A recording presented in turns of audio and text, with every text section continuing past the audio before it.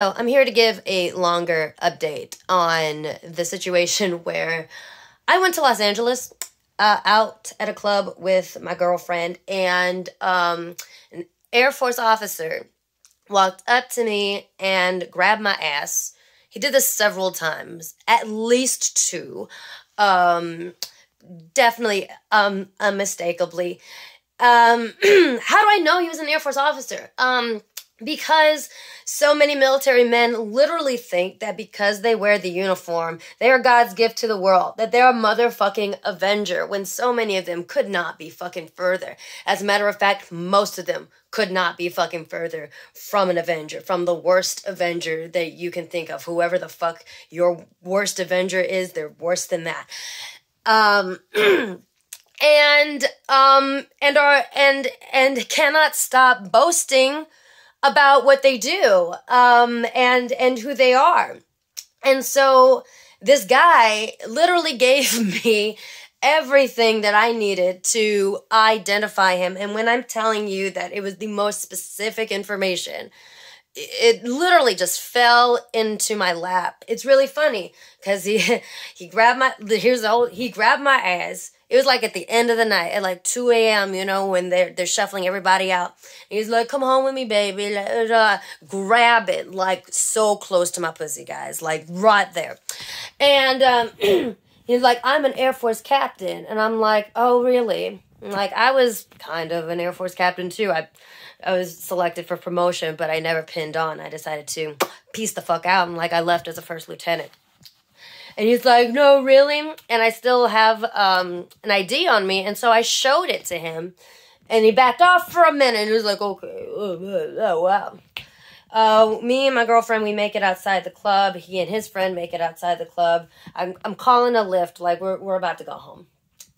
And he's still coming up to me, and he's still touching on me and everything. I'm just like, "No, stop it, please." His friend is doing everything that he needs to do. Like when your friend is drunk and touching on someone, touching on a woman, like his friend is doing everything, to his credit, everything that he's supposed to be doing.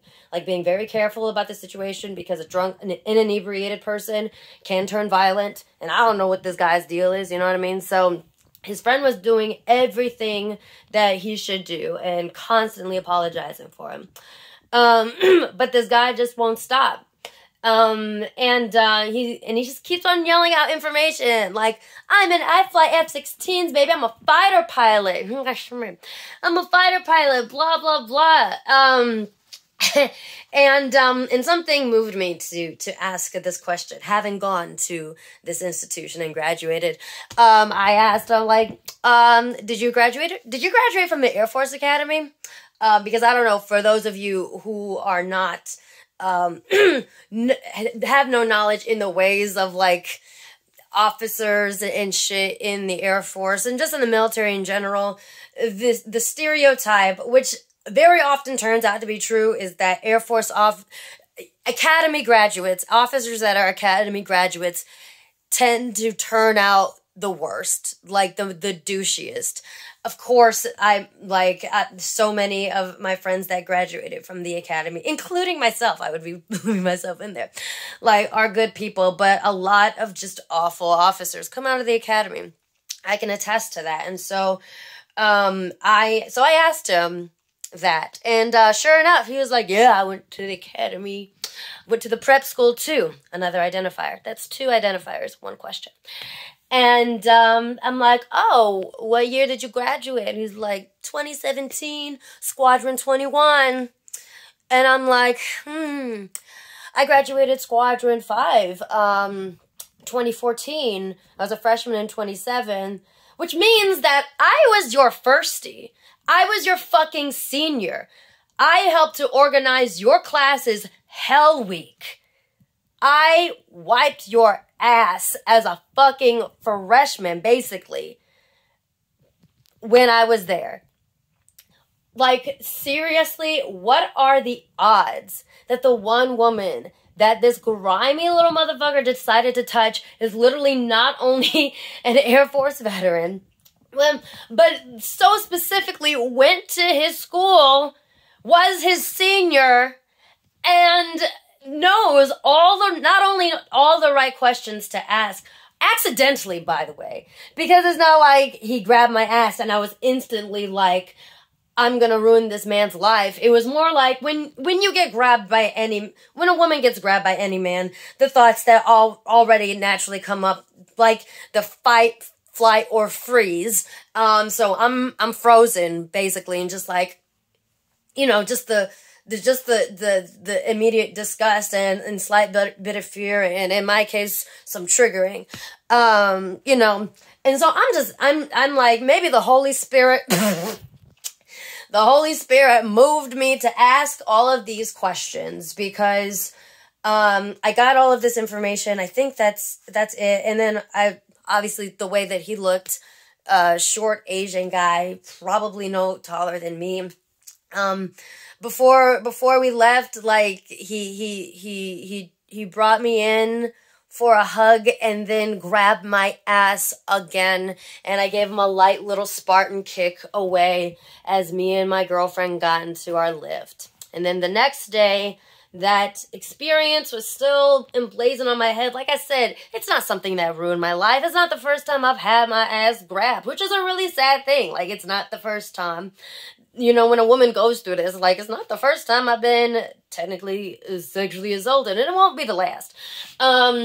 But I'm sitting there ironing my suit for the panel that I'm about to speak on at Comic-Con. I'm just like, I'm so tired of this, you know, because as many of you know, I'm a victim of military sexual trauma, a crazy freak case that went on, like, for a long time.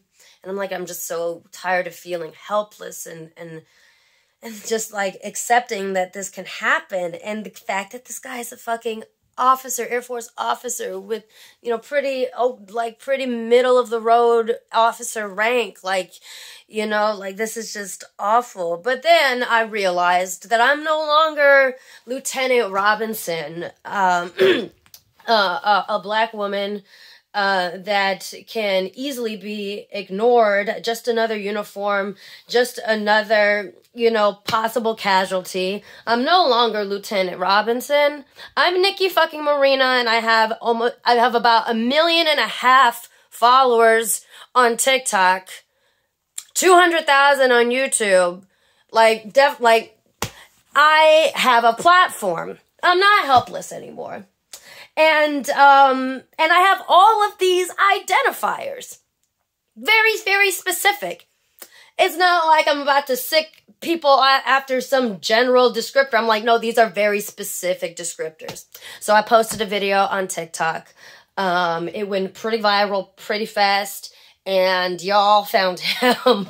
Followers. I don't want to say him. Followers found a name based on all of the descriptors that I gave. And I really hope that this is the right person. You know, I don't want to ruin the wrong man's career.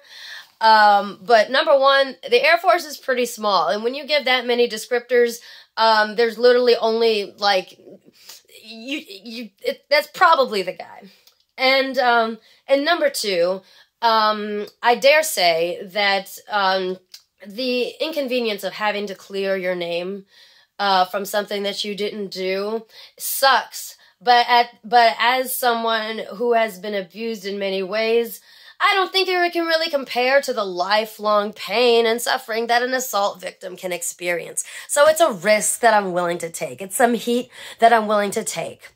The Air Force Office of Special Investigations reached out to me and asked if my followers had found a name.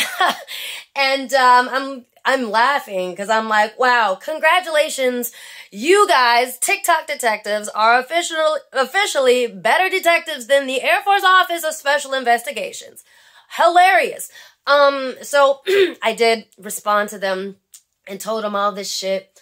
I'll have to post the letter, or at least the parts that I can show. I gave them all my information, like all my Air Force background. If you want to check to see who I am, that I'm not making this shit up, that I really am an Air Force Academy graduate, here it all is. And I basically told them, in my way, in my fucking language, because I'm not an officer anymore, I don't give a fuck. And I can eloquently use curse words as much as I want. But I basically told them, I'm like, I highly doubt that y'all are even going to do anything about this guy, because you didn't do anything when I was going through it, when I was a fucking officer. And not only my career was in jeopardy, but my fucking life, when this woman was harassing, stalking, and threatening me on a weekly basis, if not daily. No one did anything then, and I doubt you're gonna do anything now. I really hope that they call my fucking bluff. I let them know that almost every Air Force woman that I know has been sexually assaulted and then abandoned or ignored by the institutions in the Air Force that are supposedly put in place to protect us. And so I told them that I think that your commitment to ensuring the safety of your members based on protected class, like race, gender, sexual orientation, etc., is, pardon my French, bullshit. And please pardon my French one more time when I say that offices such as yours, equal opportunity, inspector general, etc., sexual assault, the sexual assault response coordinator, you need to do fucking better. You need to do fucking better. And again, like I said, this little fucking dude grabbing my ass, didn't ruin my life, you know, like other incidents have, other experiences have. Like, this is small potatoes, compared to what I've been through, what any given person, can go through. This guy didn't ruin my life at all. But as I told the Office of Special Investigations, OSI, I wish that someone had held my commander accountable for her abusive behavior in her earlier years as a younger officer before she went on to be a commander and subsequently ruined the lives of enlisted personnel and officers, and then me, years before she even met me, and while she, somehow, this bitch found more than 24 hours in a day to fuck with me and destroy other people's lives and careers. I wish someone had held her accountable. And so behavior like this, it's, especially from a man, especially from an officer, and especially from an officer that graduated from the United States Air Force Academy, where toxic masculinity runs rampant and white privilege is at its whitest. There's which is funny because he's not even white, but he is a man, and it's very likely that he not only has done this before, maybe he's done worse, and maybe if I didn't say anything, he would go on to do the same thing to another woman, or worse. Or worse.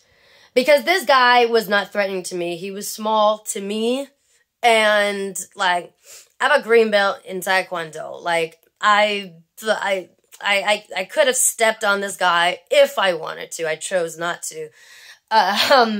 But I don't know if he will act like that again, and maybe he will meet a woman that can't overpower him, that's not confident that they can overpower him, that he can overpower a woman most likely that does not have the platform I had, and maybe if he continues to do even worse, perhaps like I did long ago, those women would wish that somebody spoke up when he was doing petty crimes like this.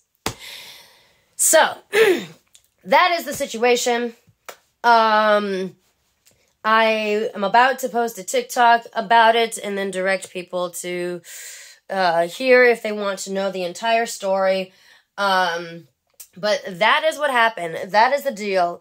And like I said, I mulled it over whether or not I was going to do this or not. I'm like, it's, you know, is it worth it? Like I said, it didn't ruin my life. But but the fact that somebody touching me in my private fucking parts immediately in my mind came up as no big deal is a problem.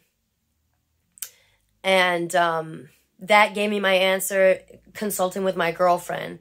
Am I overreacting? She's like, fuck no, you're not. And so that's why I did it. And I hope they find him. And I hope that this is an example and a learning lesson to to men in uniform, to men in general, and anyone of any gender that is an abuser, but especially men, because this is a man's world, and some of y'all niggas really fucking know it and really capitalize on that power, that you might mess with the wrong fucking one. It's probably best to just not be problematic and not touch people when you're not supposed to. It's probably safer for you to, you know, be an upstanding citizen and respect women's fucking bodies, because one day you might run across the wrong one like this guy did. It must have been divine intervention to run across not only a woman with a similar background as him who went to the same school, but with a platform. Okay? I'm not the one. And no one should be the one. No one should be a prime fucking target for you to harass, to assault. I hope that by watching this shit go down, that some of y'all are scared to death that this could happen to you. Because if you are truly scared to death, that probably means that you know that you've done some questionable shit. And that you're probably lucky that no one has done what I've done to this guy. I really hope so. I hope the fear strikes you. Because when I walk outside as a woman, I have to be afraid all the fucking time. I have to be afraid. And the more, and the better my faces be, and the nicer my outfit, the more scared I am, because that makes me more of a target to dusty-ass men. So I have no sympathy, really. I have no sympathy for, you know, a man that might be scared of this, honestly, right now. Because every time we step outside, our lives are in danger. That's a step up from reputation. And most assaults and such just don't go reported, because we know that you won't do anything, that people won't do anything, you know. But if there's one thing that the armed forces hates, it's bad press. And fortunately, I was able to provide bad press very quickly. Not only me, but all of you, my followers who did the fucking work and found a name. Like I said, we'll see if this is the name. But this is, yeah, this is the deal. So there you guys go. I'm going to go on with the rest of my day. Probably Papa Xanax, because this has been a bit triggering for your girl, a little more than I expected. And so I'm going to go do some self-care. I will keep you guys updated as more things happen. So, thank you very much, and I'll see you later.